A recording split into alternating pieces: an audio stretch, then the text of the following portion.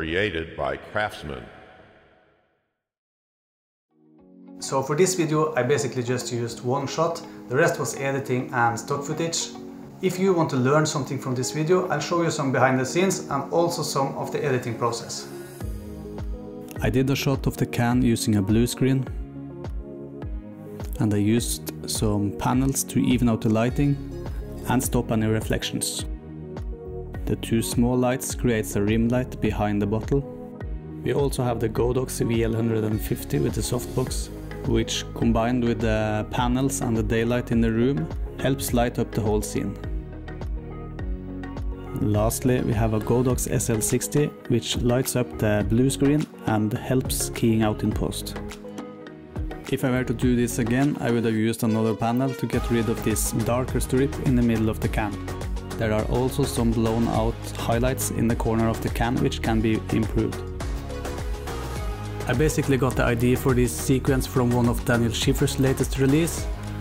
I wanted to learn that technique myself and see what I can do with it, and I also wanted to try out Storyblocks, so with that being said, let's dive into Final Cut.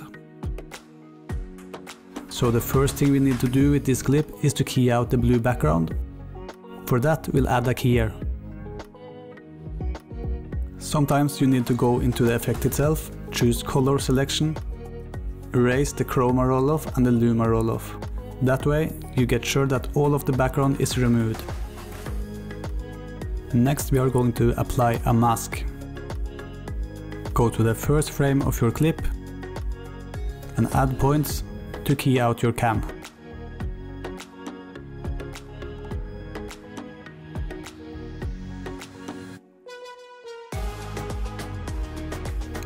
Now you need to add some keyframes. Make sure that you are on your first frame, right click on transform and click add. Do the same with the control points.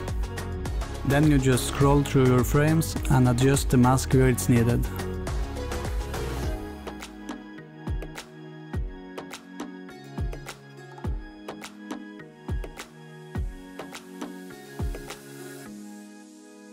You now have a clean mask of your can with a transparent background.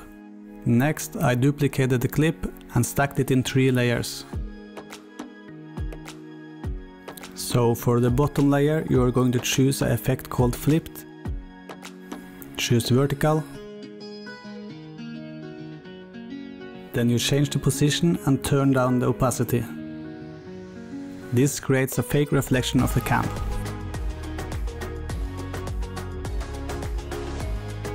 Now for the middle one, I use an effect called glow and combine that with Gaussian blur.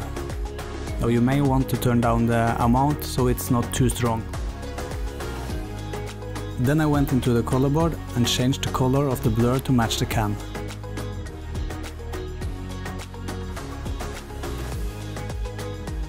The only thing you need to do now is to add your desired background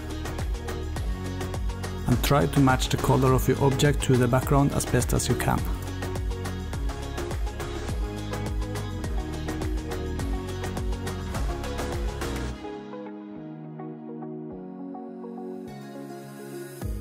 When you are happy with that, select all 3 clips and make it into a compound clip.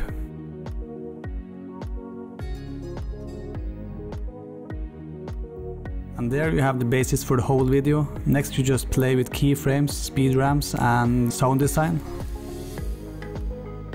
You can add some text if you want. And just start being creative from here. Now, if I'm going to show you every little detail I did in this video, it's going to take a really long time. But I will give you some insight into the timeline and show you some things I did. So here you have the first clip. This is mainly speed ramps and text. At the end there I added some keyframes to the position to make it look like it slides along the frame and knocks the text out.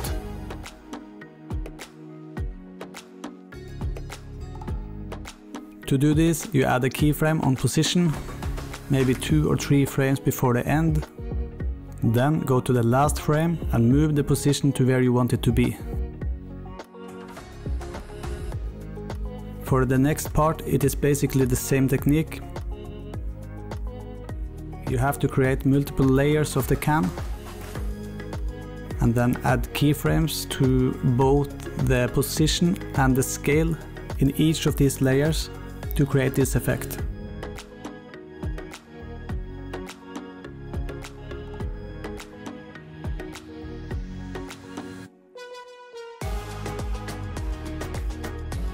Okay, so this is one of the more complicated clips. This is many layers of pictures and stock footage and masking.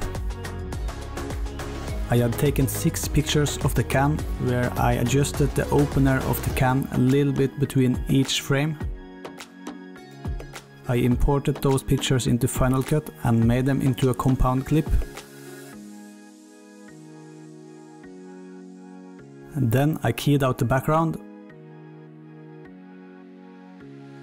And I had to draw a mask around the opener.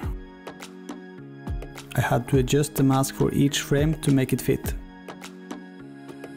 I also had to add a mask inside of the 2 holes in the opener and do the same thing for each frame there.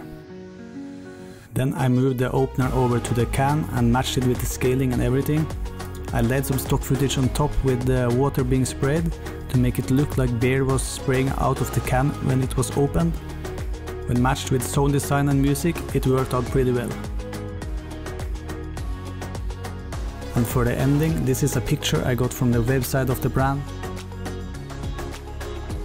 I duplicated the picture and stacked it in 2 layers. Then I added a shape mask and masked out the left side in 1 layer and the right side in the other.